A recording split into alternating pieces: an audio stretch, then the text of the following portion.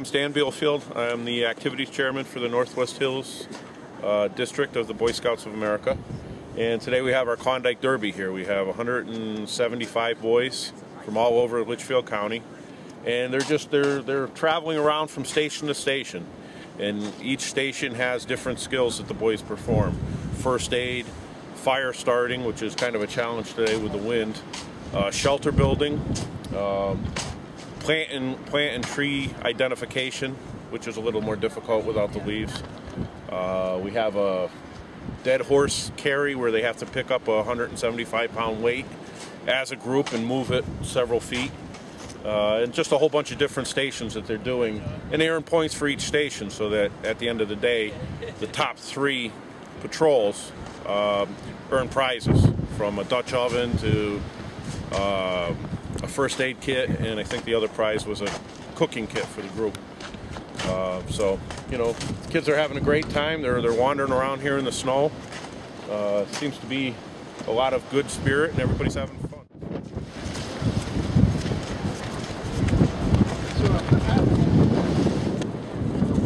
Hey Lou, you were in the car. Yeah, I know. Isn't it terrible? Oh no, what a shame, man. This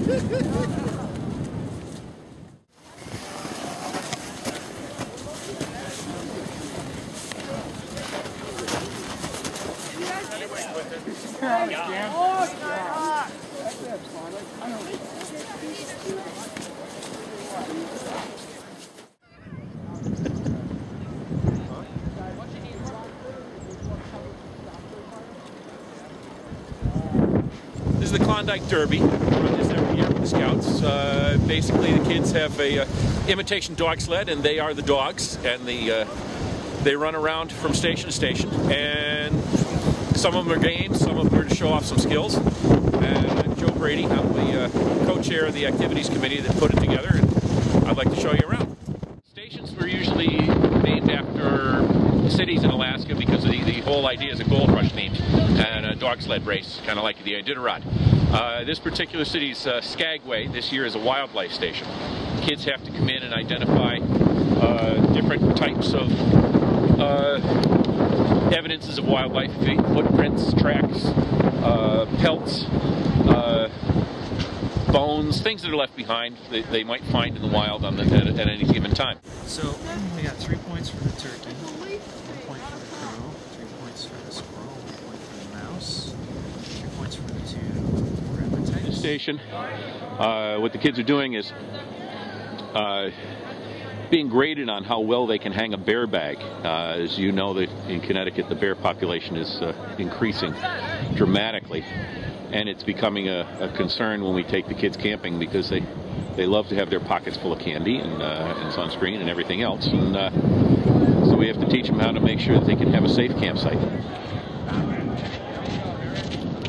Welcome to Nome. Since we have the Gold Rush theme, one of the activities we have this year is called Panning for Gold, and the kids have to toss tennis balls over a rope using a small tarp, and those tennis balls have to be caught by the other members of their patrol in a bucket.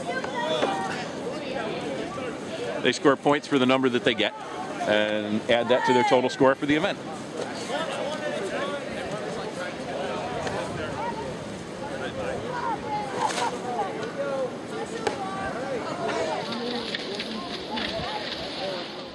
Station is named for the city Unalakleet, and I hope I pronounced it correctly. Don't ask me to spell it right off the bat, but what we're doing here is a forestry station, basically a tree identification. Something that these kids need to know in terms of what wood makes good material for this, that, lashing or fire building or what have you. So let's take a look. Yeah, you're right. What did you get a ton of things? Yeah. You can go touch the part, you know, what it's like. You gotta love it. I gotta love it. The water goes down a tube to the bottom, cold water. That is marvelous. I love it. I absolutely love it. So every time they take a cup out, you throw a cup in, and you always have hot water no matter what. Oh, this beats the heck out of my coffee pot, my 4-gallon coffee pot. Oh.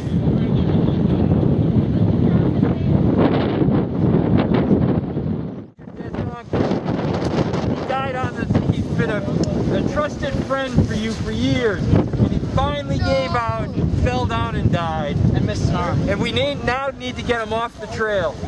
So what you guys need to do is you need to cradle him. You can't just pick up an arm or whatever. You have to all work as a team. You get deducted if you leave somebody behind or they're not participating. So you guys all have to work together as a group.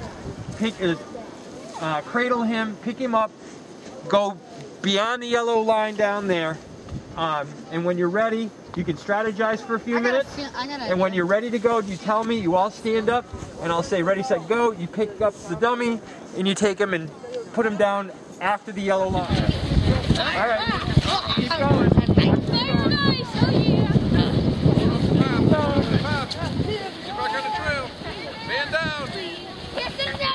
Hurry up, come on, get on here.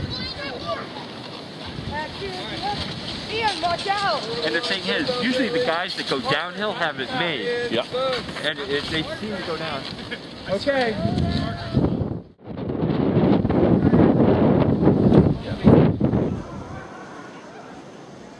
I can do that. This is downhill.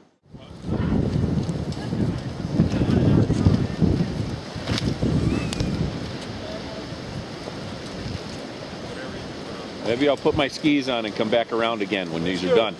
Huh? Please do. All right.